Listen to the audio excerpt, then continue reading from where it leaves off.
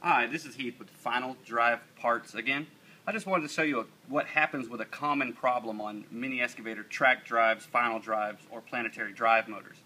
One of the most common problems we get in the shop is, as you can see from this array of parts here on the table, that you get a leak behind your sprocket. In between your sprocket and the back side of your drive, it'll be leaking some thick fluid or some runny fluid. Well, I wanted to go over what that common problem is.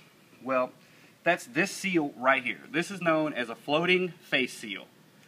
Now this seal sits like this against this hub, and that's all that holds the bearing oil in the front of your drive. So if you have a leak from this general area behind the sprocket, that's where the sprocket would be, behind the sprocket, this is probably your culprit. And what that happens from is just these seals are hour rated. For one, you might be over your hours, or two, you might have been going through some sludge, some real boggy stuff, and got some dirt and stuff slammed into where the seal area is, causing it to offset the seal. Well, commonly with most general managers, GMs, or just owner-operators, common thing to do is just keep topping off the drive. Well, you don't want to do that, and I'm about to show you why. Because when that seal fails and does start leaking, it lets dirt and debris inside the housing of that drive, which then mixes with the gear oil and turns into various disgusting sludges, as you'll see now.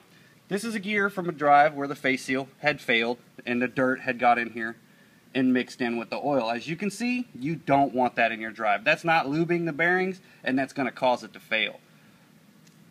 As you can see, this drive has already experienced some various failures of the bearings because of the sludge mixture, and now he's out with a costly repair. So if in the beginning, if he would have just went ahead, pulled this machine out of service, sent us the drive in, quick 2-3 day turnaround on this, and he'd been back in operation. So don't wait till you're in the middle of your biggest job to think about fixing the excavator, because you know it's going to go out on you when you least expect it. So if it's leaking from there, go ahead and send it in and have it evaluated and repaired before you start losing too much money.